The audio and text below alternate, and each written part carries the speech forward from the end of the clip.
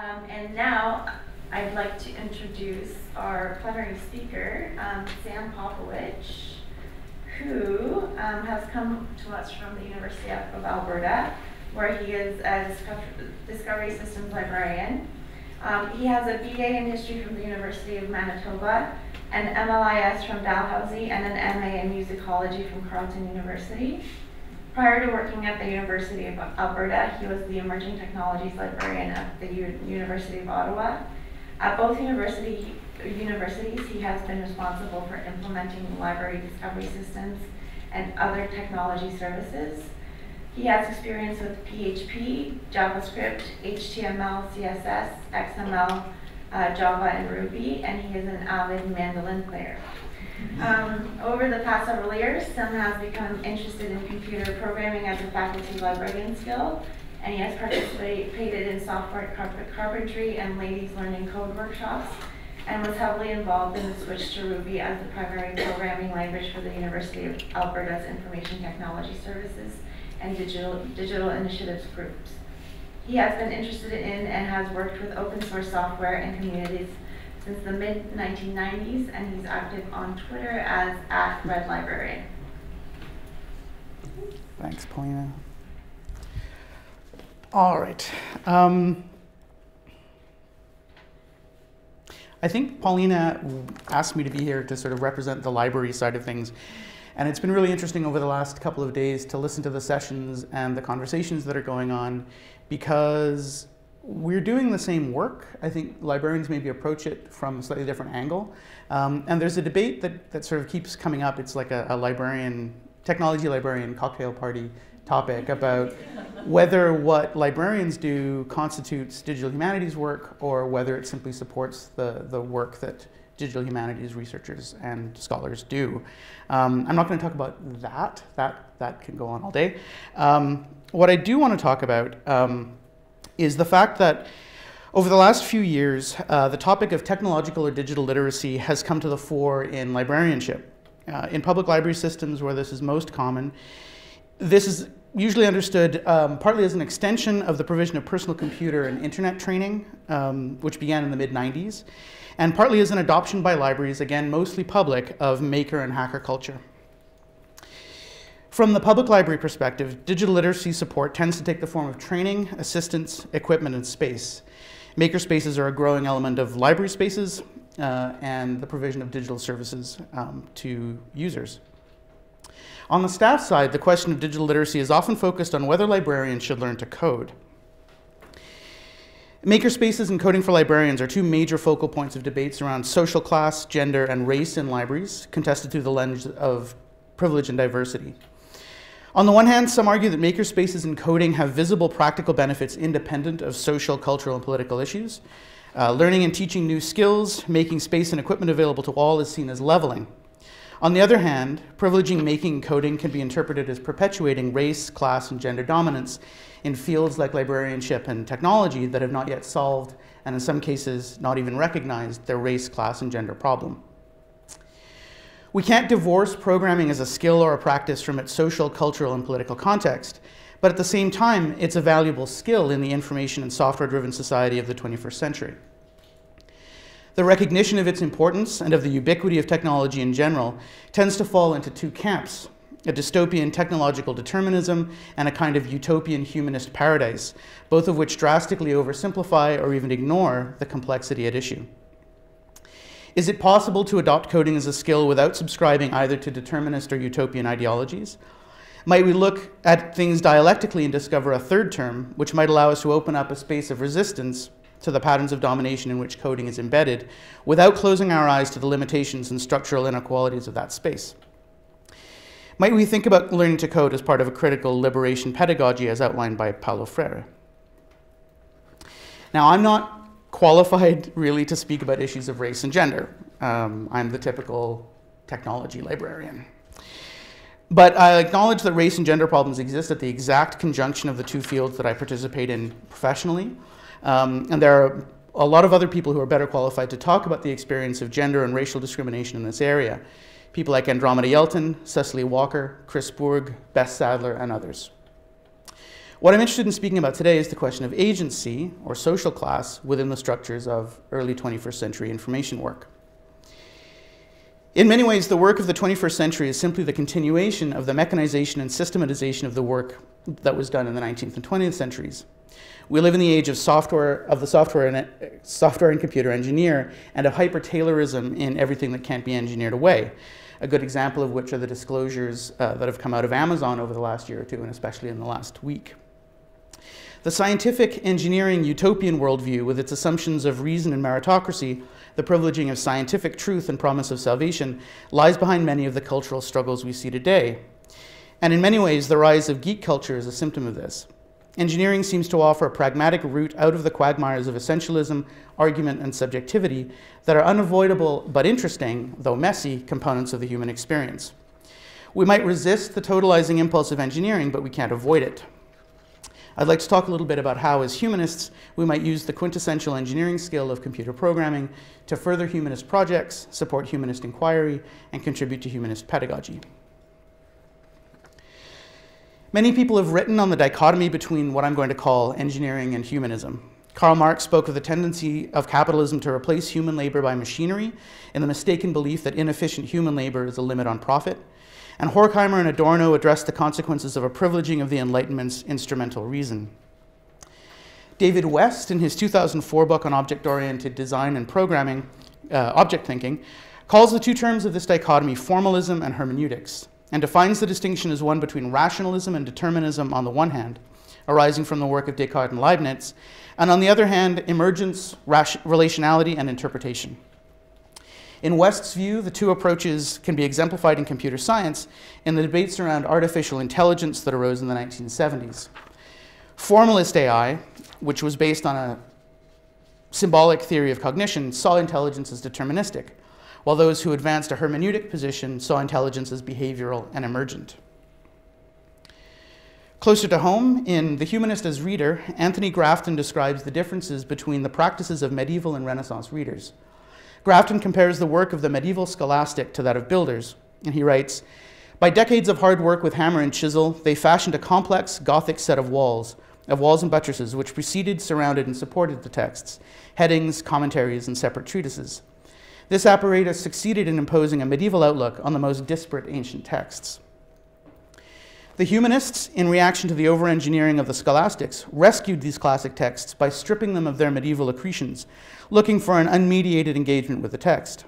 Quoting Grafton again, "The medieval texts were laid out in two columns and written in a spiky, formal Gothic script. They occupied a relatively small space in the center of a large page, and they were surrounded on that page by a thick hedge of official commentary written in a still smaller, still less inviting script. Such books naturally repelled Renaissance scholars to whom they seemed a visual as well as an intellectual distortion of their own content.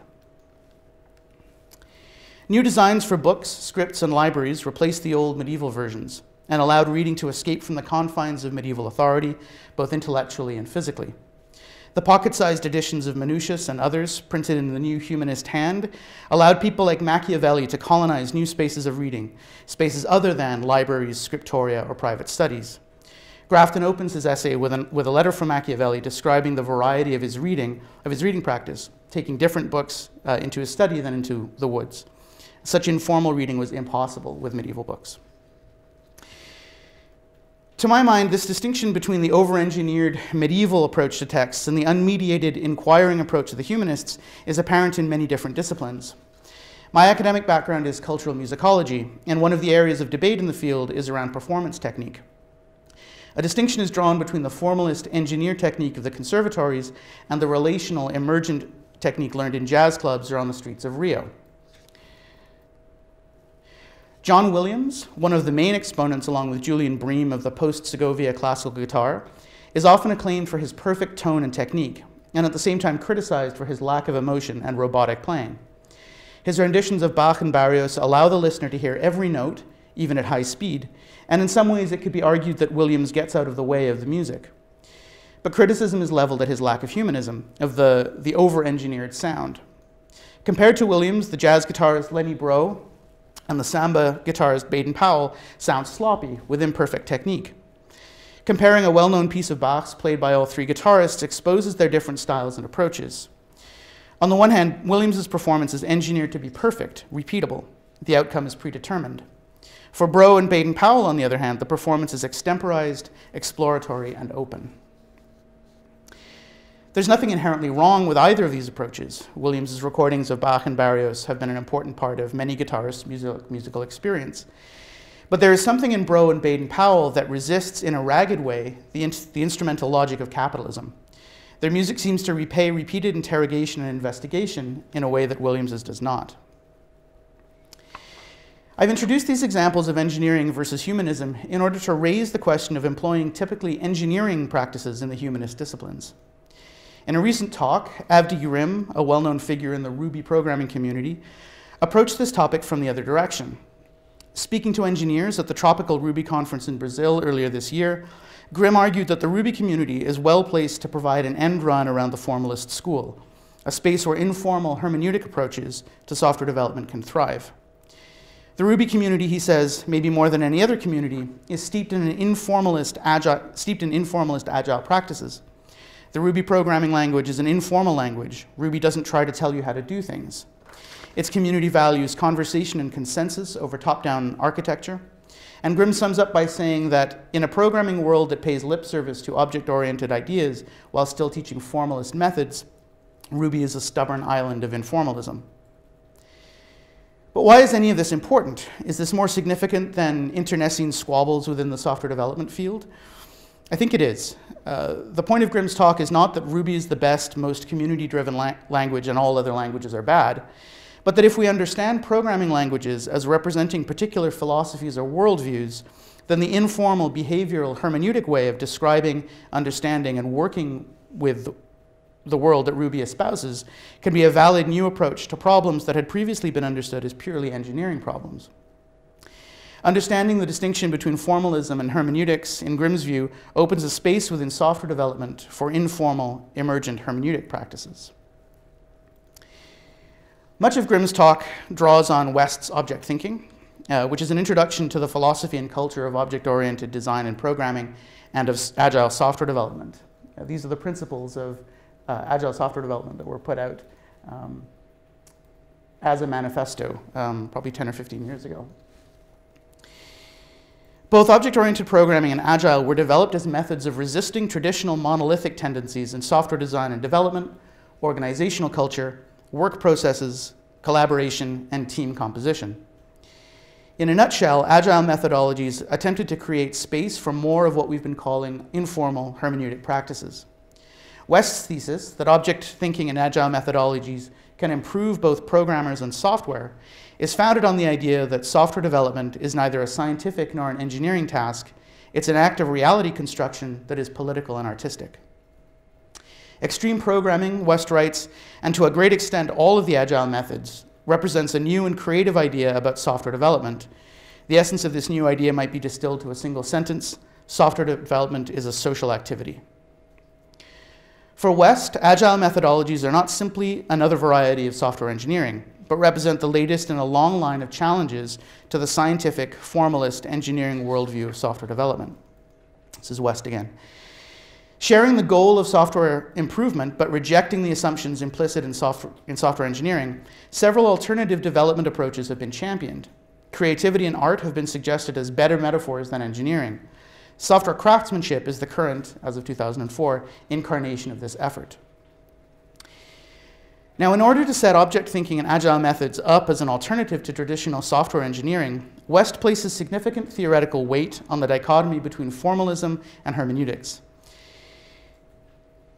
That this is an oversimplified model should be apparent. The truth is usually more dialectical than that. But I hope that I've shown that there's an intuitive recognition of the at least local validity of thinking in these terms. For West, formalism has its root in the Enlightenment and 20th century successes in science and engineering.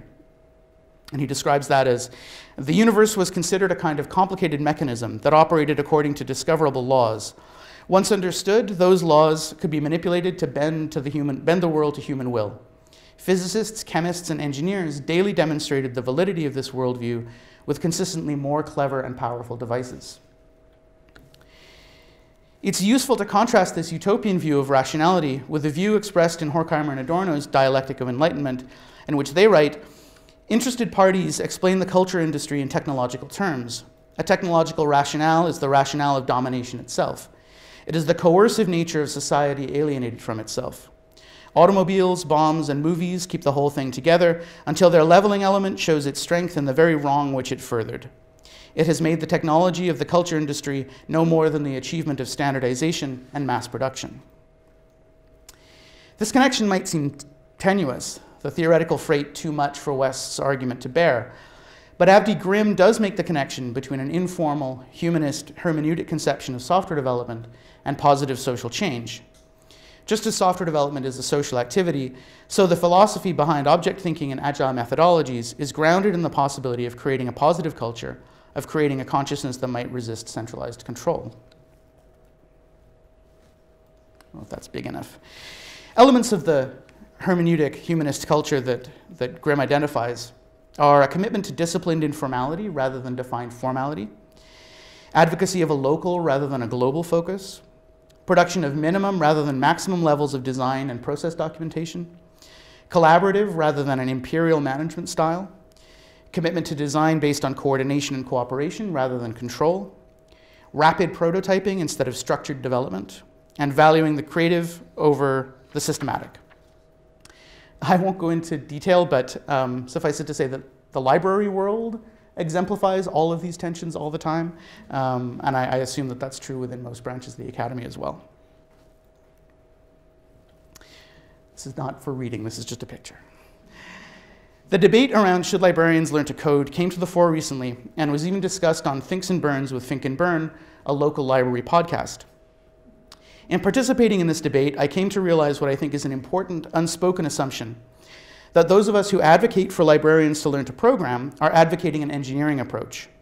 The fear is that of totalization, that all librarians, all humanists should learn to code, that coding should be a structural part of LIS education, or that our work will be transformed into a dehumanized engineering job. This fear takes for granted the idea that programming and software engineering are the same thing, and that the engineering approach is the only approach to working with machines and data through code. I believe that the opponents of librarians should learn to code are imputing more value, more weight to that statement than is meant. It's true that, as Gillian Byrne points out, librarians should learn to code is an unhelpful shorthand, a slogan obscuring a very complex dynamic. But this does not justify an immediate leap to either all librarians must learn to code or computer science classes should be taught in library schools. There is an alternative, less formal, more hermeneutic approach that I'd like to think through. First of all, I'd like to think about what we mean by professionalism versus amateurism. Librarianship has a fraught relationship with professionalism. It's a field which tends to pride itself on being a profession, while being on the one hand definitely not a profession in the sense that lawyers, doctors, and engineers are, and on the other hand perennially unsure and insecure about its work and its value. Because of this, as well as the challenge of managing extremely complicated information and organizational systems, there's a tendency to try to formalize all of the work that we do in the belief that it'll make our professional status more convincing. This makes some sense. In order to make the case for budgets, for staffing, to be taken seriously in the academy, we need to be able to point to our qualifications and achievements. But I think that this approach can sometimes prevent us from being agile or innovative, makes us slow to change, and slow to adopt new techniques and approaches, because we require so much formal and professional apparatus to be adopted at the same time. We tend to overthink, over-engineer, and over-professionalize our practices. We find it difficult to accommodate and employ soft, subtle, and amateur skills at the same time as we recognize their value. A good example is the processes that surround reference desk interaction. While we recognize the necessity of agility, personality, flexibility, relationship building, etc., we constantly overload reference desk staff with policies, procedures, and documentation. When I speak about librarians learning to program, I mean it in an amateur sense, in the sense that we can be amateur cooks, amateur bike mechanics, amateur musicians, or anything else. I think the informal hermeneutic approach to programming has many benefits for the kind of work librarians and other humanists do. And I don't want to see it smothered under the weight of over-engineered qualification or processes. This kind of amateur approach has only really become available over the last 15 years or so with the advent of lightweight, high-level languages which don't require much infrastructure to run. The explosion of web programming and the rapid development of Web 2.0 and semantic web or linked data technologies is due in part to this change as well. Python, which appeared in 1991, PHP, JavaScript, and Ruby, which all appeared in 1995, took programming back from over-engineered languages like C++ and Java and opened it up to amateurs. There had always been amateur programmers, of course, but the combination of these lightweight languages and the web made it easier to write, run, and share code. Today, we see lightweight version of older esoteric languages like Lisp. Clojure, which is a Lisp dialect that runs on the Java virtual machine, appeared in 2007 and provides an alternative way of thinking about code and data from the more mainstream object-oriented paradigm without going back to the over-engineered approaches of C++ and Java. One of the characteristics of languages like Ruby and Python is that they're open source and are both products of and drivers of the explosion in open source activity that we've seen in recent years. Open source and openness in general is part of the informal hermeneutic approach. Formalism or engineering struggles to accommodate the different standards of work, collaboration, documentation, and process that openness represents. This tension can be seen in debates around all sorts of openness: open access publishing, open educational resources, open source software, and open data. As Diane Jakacki mentioned this morning when she was talking about access, there's obviously a class criticism around being too self-congratulating around openness. Openness comes with certain educational, leisure time, financial, and access requirements. But this criticism should not make us proponents of closed access, closed data, or proprietary software, which simply plays into the hands of a hermetic class of social engineers. I'm going to quiz everybody on which movies I've taken these screenshots from later. So what do I mean when I say that librarians should learn to code, or any humanist should learn to code? What does this slogan in fact obscure? Part of what I mean is that there's a certain level of technological literacy that librarians and humanists need, and that coding is a good way to achieve it. Another aspect is that I think programming is an incredibly useful tool in our increasingly data and software-driven work. But there are many other components to this statement. Many librarians feel exploited by library software vendors, and the quality of closed-source library software is generally not high. Learning to program helps us, A, to understand software and speak knowledgeably with our vendors, and B, gives us back a measure of control over our own machines to make us less dependent on closed-source software and software vendors in the first place. And I think Jeffrey Rockwell's point yesterday about knowing how to, or learning how to read software is helped by understanding how software is written. There's also an information literacy component to this. The more we understand about software, the more we can communicate, teach, and share that understanding. Librarianship has always been a technology profession. Software is simply the current foundation of technology. Another benefit to learning to program is the development of computational thinking. Again, this phrase might raise the specter of a totalizing formal, inflexible way of thinking. But computational thinking encompasses much more than that. Our technological world runs on computation, but there are many different flavors of computation and ways of approaching and thinking about a computational problem. Object-oriented languages such as Ruby model real-world or data objects as atomic collections of attributes and behavior, maintaining a separation between data and the code that operates on that data. Functional languages like Clojure model objects as collections of values and make no distinction between data and code. Working in each of these languages requires thinking differently about the problem at hand. Do I think that all librarians need to code? No. There are plenty of positions where librarians can probably get by without coding. Do I still think it would be a useful skill? Absolutely. Do I think that librarians need to code as opposed to learning other aspects of information technology like automation, system administration, or use of high-level systems like OpenRefine and Drupal? Again, the answer is no. There are many librarians active in all areas of technology who have gained the qualities and skills I've been talking about without specifically knowing how to program, and who are extremely knowledgeable about software, systems, and information. But do I think learning to code would be useful for them as well? Sure. What then are the practical elements specific to programming that I think are useful for librarians and by extension all humanists? That's impossible to read. In the first place, and perhaps most simply, there are the repetitive tasks that librarians perform on a regular basis that could be automated. And I think everyone in the room has work that they find would benefit from automation. Parsing data files, producing reports. Quite often these tasks take a non-trivial amount of time and effort, both of which remain constant no matter how many times the task is repeated. Perhaps just as often, the librarian is unable to perform the task themselves and have to put a request into IT where it's assigned a priority and the librarian waits for a response. Being able to program would allow these tasks to be automated and would not require the intervention of IT except potentially for hosting. And for many of the librarians, this kind of work, both behind the scenes and in liaison with faculty, would be the extent of their code use. But that's kind of a trivial example. A more interesting problem is the question of prototyping or domain exploration. A lot of our systems work involves data manipulation, conversion, cleanup, and other kinds of processing. This work cannot be done manually anymore, and so requires software tools to do it. There are two options. You can buy closed source software, or you can write, deploy, or customize your own. Many metadata and cataloging librarians have experience using XSLT to manipulate XML data, and this is one way to approach data, but other programming languages take other approaches, providing flexibility in terms of thinking about, modeling, and working with the data that we have. Being able to quickly and easily explore a data domain or problem, to quickly and easily write simple code that allows you to define and begin working with data without having to satisfy the often over-engineered requirements of IT departments is extremely valuable.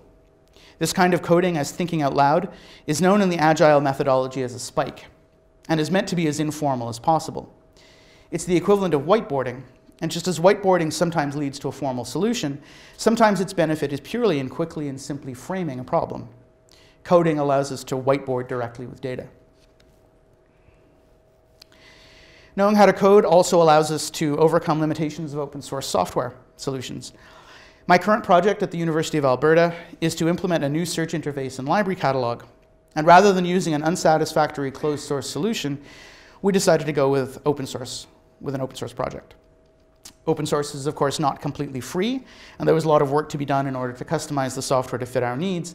But we could do this work in-house and didn't have to outsource or rely on outside developers to implement the requirements of our domain experts, our students, faculty, and other librarians. These are some immediate practical benefits to learning how to code, but there are other less tangible benefits. One of the characteristics of capitalism is alienation from the product of labor. Building software gives a measure of agency and investment back to workers. This feeling is fleeting and maybe even delusional, but it feels real. Amateur learning itself can, in my view, provide a feeling of resistance to the instrumental logic of training and education that we're all embedded in. Passing along the appreciation of amateurism through less formal training programs like Ladies Learning Code or Software Carpentry, or through very informal mechanisms like pair programming sessions and hackfests, can also, I think, open up a space for anti-instrumental and anti-totalizing approaches to technology. How might this space actually be opened up? In his 2011 book, Representing Capital, Frederick Jameson raises an important question about technology. Is it cause or effect, he writes, the creature of human agency or the latter's master? An extension of collective power or the latter's appropriation? Two attempts at answering this question, in Jameson's view, can be found in technological determinism and the kind of humanist paradise I began this talk by mentioning. But Jameson goes on to say that neither outcome is conceptually or ideologically satisfying. Both are recurring and plausible interpretations of Marx, and each seems incompatible with the other. Perhaps the union of opposites offers a more productive view of what in Marx is staged as an alternation. A phenomenon like capitalism is good and bad all at once simultaneously, the most productive as well as the most destructive force we have so far encountered in human history, as the manifesto puts it. The class, gender, and race critiques of technology, technological determinism, and a gleeful, unquestioning rush to the latest technologies are all valid. At the same time, the possibilities for sharing, collaboration, agency, investment, and commitment to work, the possibilities of overcoming alienation, however briefly and however in the end fruitlessly, all of these are part of becoming more involved in the technological landscape of our professions. Is coding the only way of becoming more involved? No. But I feel it has the lowest barrier and a very high rate of return. What does all this have to do with pedagogy? If we follow Freire and define praxis as reflection and action directed at the structures to be transformed, then learning to code or teaching to code is important in a number of respects. In terms of the structures to be transformed, there is, on the one hand, the structure of private property, challenged by participation in cultures of openness, sharing, and collaboration that comes with writing code and engaging in open source projects. Then there are the structures of gender, race, and class dominance that have traditionally been part of the culture of software engineering, even when that tradition is in fact incorrect. I included Ada Lovelace and Esther Gersten and Gloria Gordon here because the role of women in the first century or so of computer programming is often forgotten, at least until recently. It's been pretty much swept under the rug. There have been a lot of initiatives lately, like the Ada Initiative, which have done a lot to restore women to their place in the history of computer programming. There are also structures of technologism and technological determinism that, following Marx, any critique of capitalism has to deconstruct. And there are finally structures within our professions. In librarianship, there are structural relationships between libraries and vendors, between hierarchical levels of administration, and between what I'll call neoliberal and progressive ideologies. These structures are challenged both by one's own learning and by the social networks that arise through the practice of learning.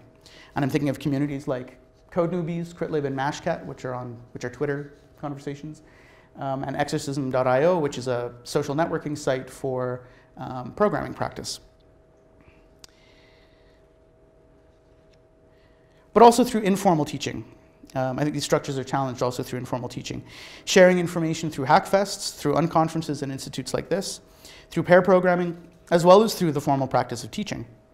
In librarianship, teaching tends to be concentrated either in information literacy sessions or in library and information science programs. In this respect, then, coding, the actual act of computer programming, becomes a bit of a MacGuffin. The semantic content is unimportant. What is important is the activities and relationships that arise through the process of learning and acting, no matter what the object is.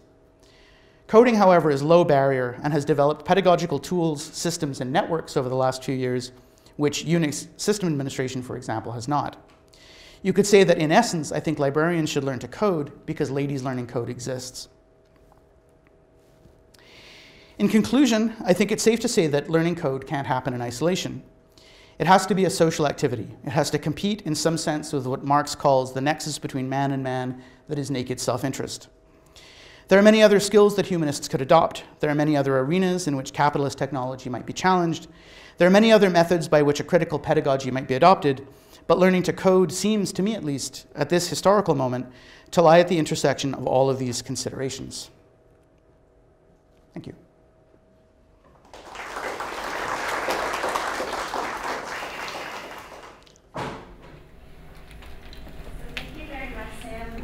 Thanks very much for that really interesting perspective on digital pedagogy in terms of how librarians can contribute to the process. So I guess right now we have about 10 minutes for questions. So does anybody have any questions for Sam? Yes.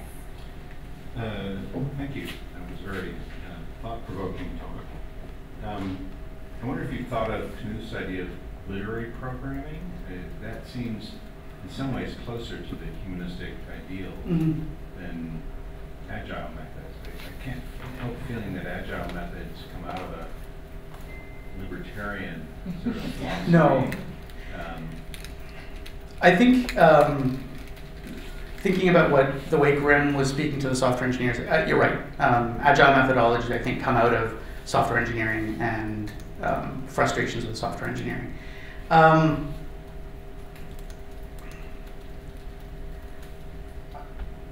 I think probably there would be a lot of interesting stuff that you could take out of literary programming. I haven't heard it talked about in software development circles in a while, and I wonder if that just means it's sort of ripe for rediscovery. You know, and that's probably something that I should look into, because we have an old copy at Cameron. So I don't know if it's being talked about or used in the way that Knut talked about it. No, he was reacting to sort of procedural programming. Mm-hmm. But the one thing that he said that resonates with me is that programming is about communicating with humans, and we should start with a communicative act, and then you add the code later. Yeah, and from what I understand from West's book, object-oriented development, object-oriented design came out of that same frustration with procedural programming. And the early proponents of OO also talked about that, that sort of focus on communicating with other people, but somewhere along the line that seems to have been lost, which might have been the point of Grimm's talk, that there are a lot of people who talk about using OO but forget that you're meant to be dealing with other people. Yeah, thanks. Yeah, Mary. Thanks so much for that talk. I really enjoyed it. And I'm with you on a lot of points, but I just wanted to kind of raise the possibility that some of the qualities that you cite as kind of liberatory or resistant might, from some people's perspective, be seen as exactly the kind of oppressive mechanisms that symptomize neoliberalism. So, like, informality is great and fun unless you are, for example, a person of color or a woman who is a person of color who suddenly doesn't have mechanisms to advance in a hierarchy, for example. Transparency is wonderful unless you're one of those people who is engaging in controversial scholarship and doesn't necessarily want it circulating among like the NRA or whatever. Yeah. So yeah. I think that's absolutely, you're absolutely spot on with that. And I maybe didn't make it as clear as I could have. I think that is a huge danger. It's a huge danger with picking any methodology over another, or privileging any one thing over another. And I don't know that there's a solution to that. Certainly the stuff that I've been reading lately, everything seems to be very situational, right? That there is no answer that will apply across the board. And what I would hope is that the flexibility that we might be able to gain from some of these methodologies would allow us to abandon them if necessary, right? So in situations where, as you say, informality or transparency are not the right call, that we would be able to do something else. But I don't think there's an alternative to sort of trying to remain aware and trying to make decisions in the moment as best you can, kind of thing, and constantly be reflecting on the thing you just raised. Yeah. I just want to add an interpretive dimension from my own background, which had been in the arts and phenomenology in the arts and crafts movement, and so to me, I'm reading a lot of relationships with the building of autonomy and rebuilding an intimate relationship with one's own work, especially when you're talking about librarians making these own decisions and bypassing middlemen in the administration, but also how that embodiment can also then connect to like a reinvigoration of the social body. And that's just an interpretation that I kind of just want to open up, because that's what I've been reading into some of the more theoretical dimensions of this. Marcuse and Yeah. I mean, we're not having a revolution anytime soon. And what I would hope would come out of some of these practices is exactly that, is as Jeffrey pointed out, writing software is not the point, communicating with other people is. Finding a way where you can have social relationships and perhaps reinvigorating a concept of society that the status quo would like to repress. If that's a possibility, and it's not a simple, straightforward possibility, and it's fraught with dangers, but if that's a possibility, I think that would be a benefit. Yeah. I was going to maybe continue Dream's point a little bit.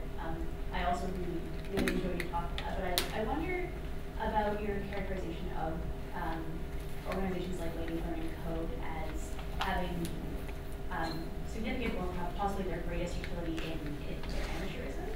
Mhm. It seems to me that most people that I know, and I'm more familiar with the Toronto branch than the Edmonton branch. Okay. Most people that I know who take Ladies Learning Code or coding boot camps are doing so because they see these organizations as giving them a kind of knowledge that will help them to advance in their careers. Yes. So it's very explicitly not amateur, and some of the boot camps actually have launched a couple of front-end programming careers that I know. So seeing as these people that I know who are participating in Ladies Learning Code and boot camps are women, and if we're going to sort of imbue your Marxist criticism with a bit of feminist criticism, like is feminism different for women? Is it like, especially when we're accessing these sort of playful, informal resources as a means to an end within a capitalist system? I think, I didn't mean to suggest that the outcome for anyone who attends Ladies Learning Code was an amateur outcome and not useful in a professional sense. I think of Ladies Learning Code and Software Carpentry and other organizations like that as able to much more quickly make decisions, much more quickly able to adapt to what their constituents require, and able to sort of put on events very quickly and easily. And it's that informality around the organizations themselves, or what I see as informality around the organizations themselves, that I think is a positive. Compared, for example, to corporate training, right? Where things have to be planned out months in advance. They can be multi-week things. They require a lot of planning, a lot of scheduling. And so the training program itself is heavily formalized and heavily over-engineered, as opposed to things like my experience with Ladies Learning Code in Edmonton, Software Carpentry, new things like unconferences and that camps, which don't require a kind of formality around organizing. The outcomes can be whatever anyone can make of them. As to whether amateurism is different for women than for men, I recognize that historically that's been a really that's been used to keep women in a certain area, right? And I don't know, I mean, that's obviously a danger with it, right? Is that if someone takes a series of Ladies Learning Code events, but doesn't take a heavily formalized, engineered corporate training thing, is that considered less valuable educational? I think it will be used that way. I'm not sure that there's a way to fight that unless we if we're ever in hiring positions, are able to recognize that that's valid. But again, I think it goes back to the point I raised with Miriam, that we have to constantly be aware that that's a danger, and constantly react in the moment according to what we think is best. Anybody else?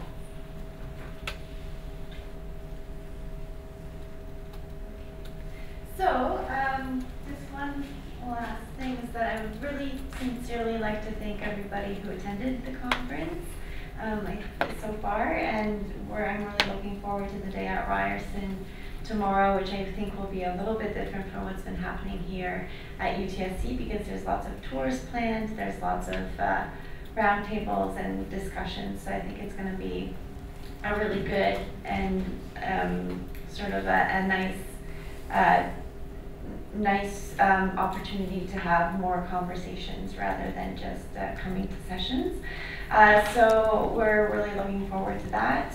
And again, I wanted to say that the registration is at the Peter Bronfman House, the Peter Bronfman Center. I'm sorry, I keep mucking that up, at Heathslip House. And again, that's 297 Victoria Street. Nearest TTC station is Dundas Station. And there have been a couple of changes on the website, so please make sure to visit the website to get any information that you might need. And also, just a show of hands of who's taking the shuttle home. There is a shuttle at 5 p.m. Okay, so you can just make your way over to Yes, 5:30, yes, because 5 p.m. is now. So, sorry about that. So when you, basically, obviously, the drop-off point is where the pickup point is. So if you want to make your way over to the pickup point, you can catch the shuttle at 5:30, okay? And thank you very much, and looking forward very much to tomorrow as well at Ryerson. Thank you, Claudine.